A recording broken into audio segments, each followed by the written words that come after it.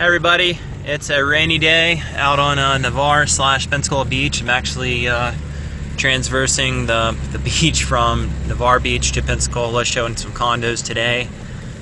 In the rain, any day is a great day to show condos, except maybe on a hurricane.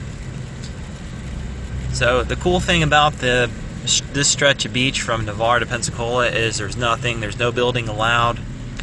There's a protected bird species, shorebird, so especially during nesting season, they have warnings on how fast you can drive out here, so people don't run over the birds. All this is Gulf Island National Seashore, so it's protected by the National Seashore Program to keep people from destroying the habitat of these birds and wildlife, and destroying the dunes. The dunes need their plants on them, the sea oats and whatnot, hold the dunes together.